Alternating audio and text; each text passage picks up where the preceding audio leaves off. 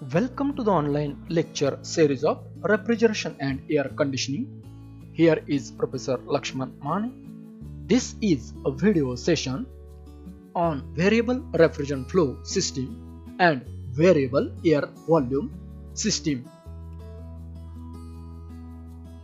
In this session, you will be able to explain variable refrigerant flow system and variable air volume system.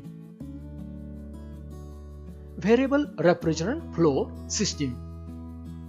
To achieve the optimum thermal human comfort for building occupants with acceptable indoor air quality, more energy efficient and cost reduction is the main objective of any air conditioning system. Air conditioning system with VRF means variable refrigerant flow has the capacity to cool and heat different rooms in a domestic building at the same time.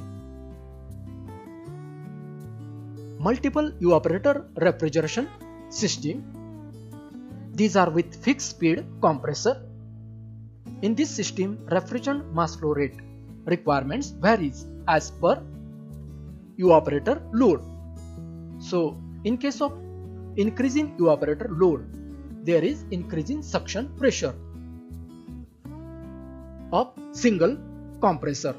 Thus, it may not fulfill the requirement at other evaporator as far as temperature requirements are concerned. So, VRF system is used. It has outdoor unit in which the outdoor unit consists of inverter driven compressor. Here, the amount of refrigerant delivered by the compressor changes as the compressor speed changes. Outdoor unit is linked to indoor unit through a control wire. The demands of indoor unit is sent directly to outdoor unit through a control wire. So, compressor speed is varied to correspond of a total cooling or heating requirements. In case of multi-split systems, it gives only response to one controller and cannot adjust the flow of refrigerant to each indoor evaporator continually. But in case of VRF systems, it adjusts the flow rate of refrigerant to each indoor evaporator continually.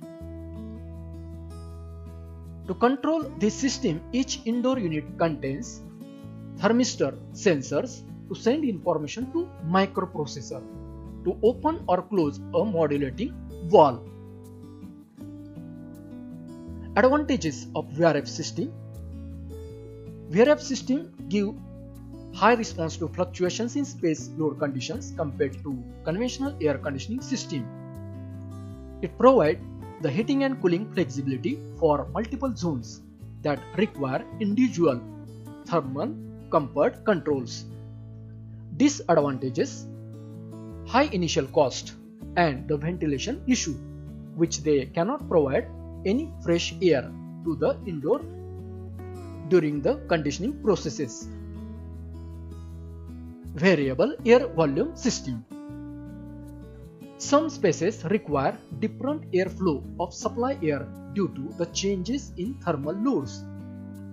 Since multiple zones could have different requirements due to differences in the number of occupants, equipment, devices and activities, the ventilation in different terminals may be unevenly distributed, producing discomfort.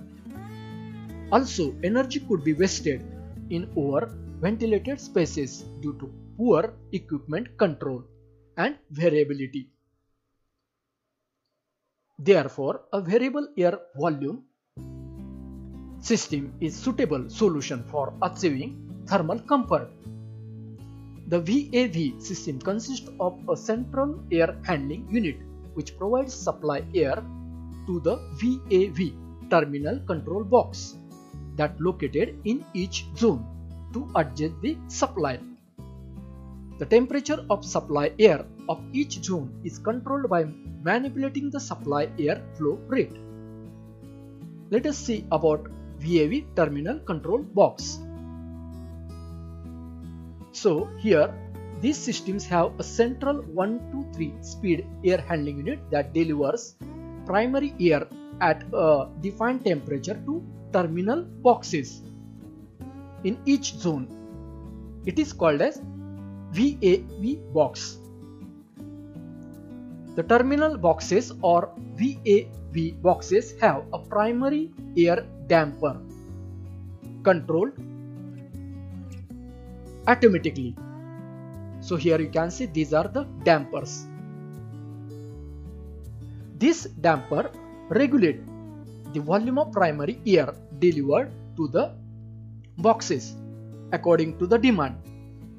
Since each box regulates the airflow independently, the total volume supplied by the AHU, means air handling unit, varies according to the demand of all boxes, means VAV boxes. So at the end of this session, you can explain variable refrigerant flow system and variable air volume system. If you like this video, please subscribe and share. Thank you.